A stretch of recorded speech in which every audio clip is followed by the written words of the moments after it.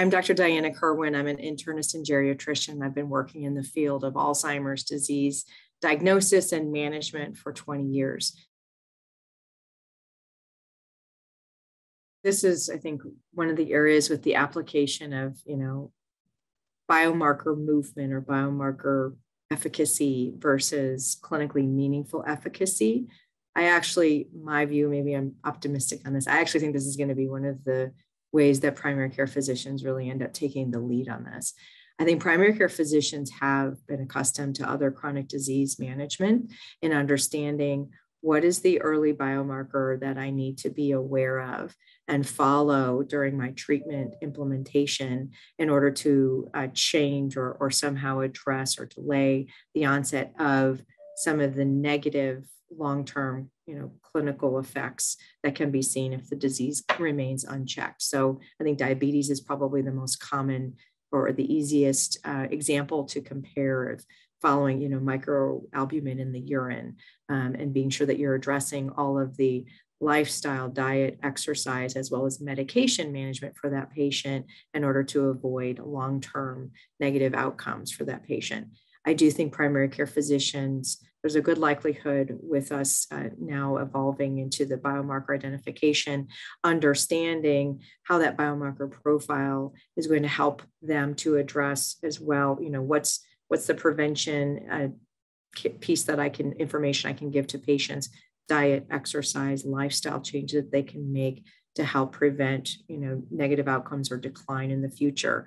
And then once there are symptoms, just as diabetics do develop symptoms of disease as it becomes more chronic, neuropathy and things like that. Once those then symptomatic presentations start to come about, how can I address cognitive impairment for this patient's treatment plan? How can I address how the cognitive impairment impacts function for this patient? How can I address the behaviors that are coming along with the cognitive impairment and being sure that all of that is managed or at least addressed in the care of that patient, and understanding that even in the cases that if I am addressing the underlying biomarker issue, such as with disease-modifying therapies, the long-term outcomes may not be completely eliminated as far as the disease may still progress. I may still have to address some of the clinical changes, but I likely am going to affect the trajectory of the disease, and I can still address those clinical outward measures or clinical presentations as they develop, knowing that as I address the biomarker, I'm really addressing the underlying issues.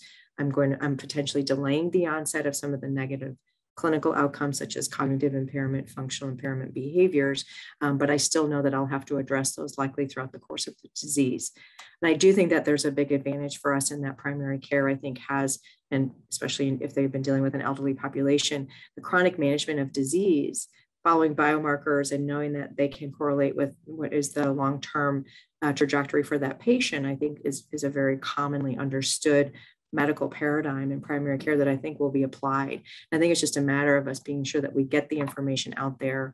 I think being sure that we give the primary care physicians good information about prevention and treatment, but also disparities or differences in how the biomarkers present in different populations, being sure that the physicians feel comfortable applying those biomarkers in a diverse patient population outside of it. Be sure it applies to Caucasian, or how does it apply in Black or African American or Hispanic Latinx patients, so that physicians feel comfortable that biomarker and their understanding of the what that means and how to use that in the care of that patient applies.